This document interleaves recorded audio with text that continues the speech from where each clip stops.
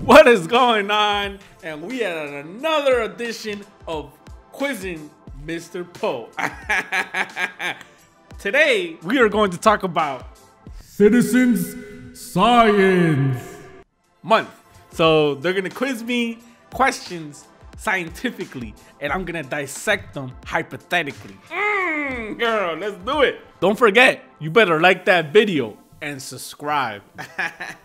Okay, Mr. Poe, are you Yes. ready for your questions? Hit me, man. Go ahead. All right, question number 1.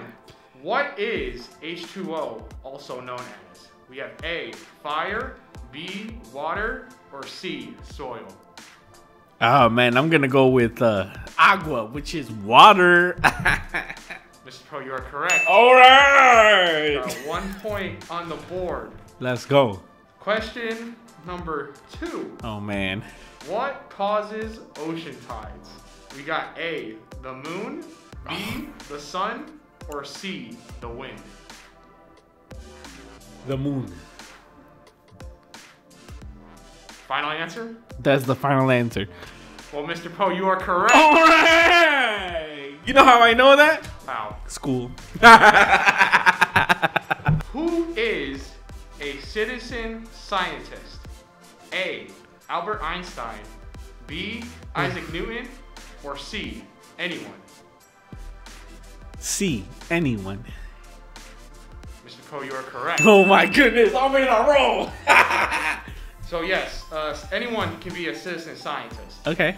The average person can be a citizen scientist. You could be a citizen scientist. I can be a citizen scientist. Your neighbor, your kid, whoever. Anyone can participate in Citizen Science Month. Your 4th question. Oof, I can tell it's tough. What? The way your tone, I can tell. Go ahead. Where is citizen science done? A, only on Earth.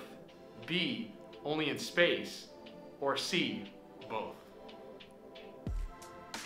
Dang, wait, there's no citizens in space unless you're an alien. I'm gonna go with both because what if you're a citizen, an astronaut, and you're experimenting in outer space as well, but you could also be experimenting here on Earth. So I'm gonna say both. Well, Mr. Poe, you're a genius because it is C, both. All right. Yes, so actually, citizen science can actually be conducted in space as well. In space. Okay, cool.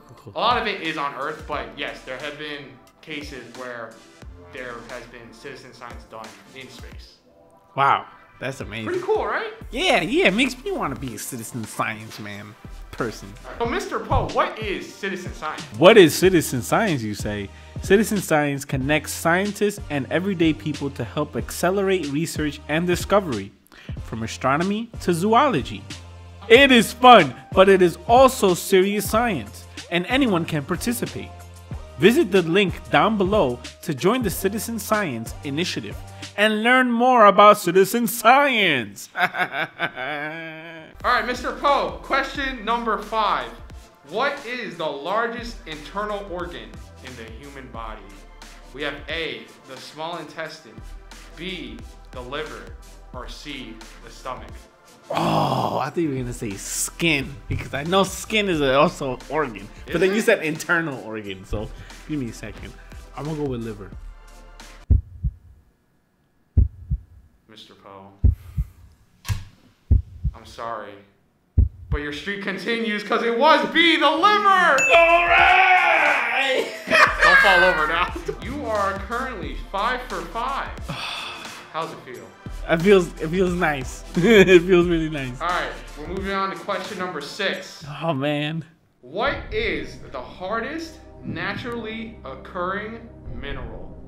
Is it A, diamonds, B, titanium, or C, obsidian? I'm gonna go with diamond, but I don't know if diamond is a mineral. That doesn't make any sense. Obsidian either. They're both rocks, but I'm gonna go with diamond. No, let's see what happens.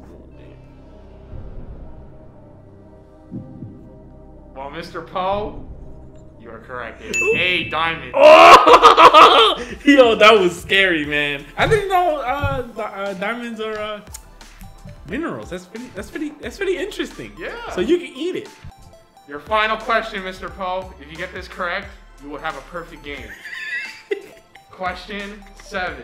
How old is the Earth? Is it A, 4 billion years old, B, 3 billion years old, or C, 2 billion years old? That's tough. Funny, I can just go back in time and find the answer. I'm gonna go with the biggest number there is, 4 billion. Well, Mr. Poe, congratulations. You got a perfect game. It was A, 4 billion. Well, guys, thank you so much for watching and checking out Citizen Science Month. Hey, man. All right.